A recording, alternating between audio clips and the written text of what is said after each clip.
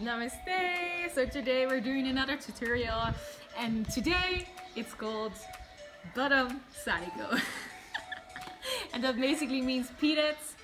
Yeah, how to translate sariko with nice spices, let's say, you know? Like it's just a nice snack. In the Netherlands you could say it's like a lekker borrelhapje. So whenever you have friends coming over, although friends should not be coming over right now, but whenever this is over, but just for yourself, it's nice as a snack and it's healthy. So you'll need some peanuts. We don't need a whole bag, so just a part of it is already good.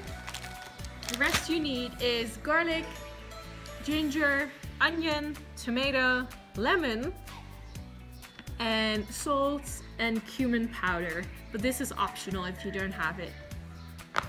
So basically what I need to be doing now is you need to cut this all like very minced, very small. Ta-da! Okay, so the hardest part of this all is mixing everything together and making sure you get the nice taste.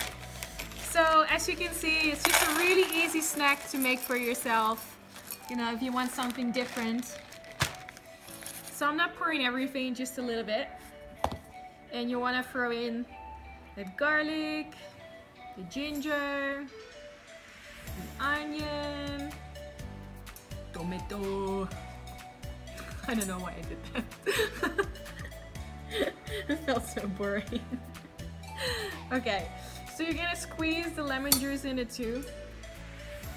Man, that's a big ass lemon. Okay.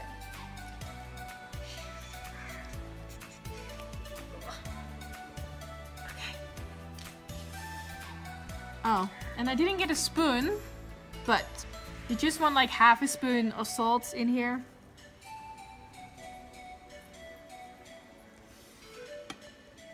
And half a spoon of cumin powder.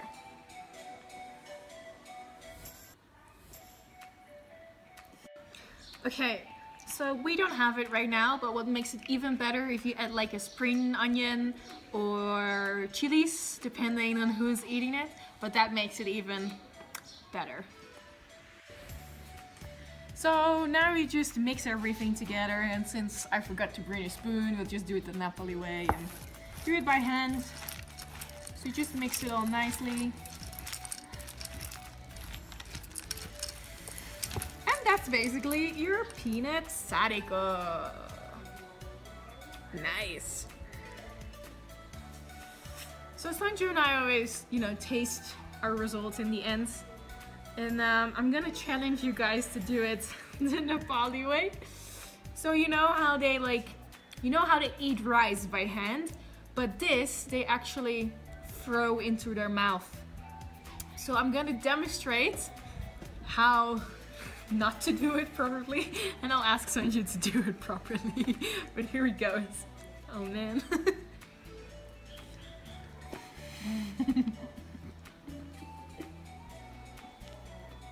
So as Mal said, like it's the Nepali way, all like beaten rice, everything like whatever we eat by hand, except dal bhat, we throw without touching mouth. Damn it, that goes so easy!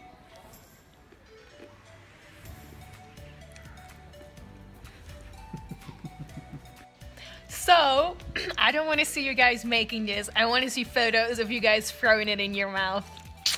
Can't wait to see those videos. Bye!